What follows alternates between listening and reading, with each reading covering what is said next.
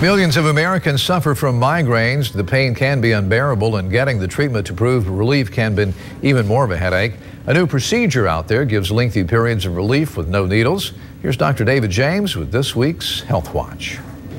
A procedure that's gaining popularity to help limit migraine attacks is called sphenopalatine ganglion block. You may be asking yourself, what exactly is it? Basically, it's a simple in-office oftentimes procedure where we put a little catheter in your nose and use it to block the nerves that control the lining of the brain.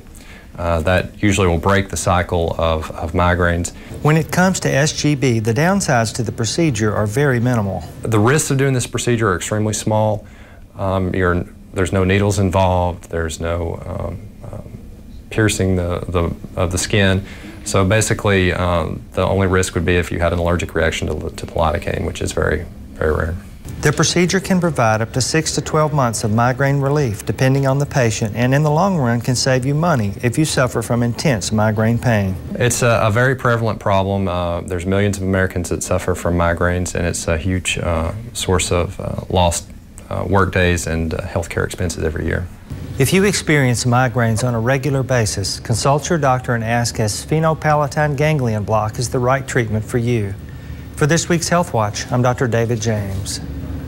For more information on SGB and other treatments for migraine headache pain, go to our website at WBBJTV.com and click Seen on 7.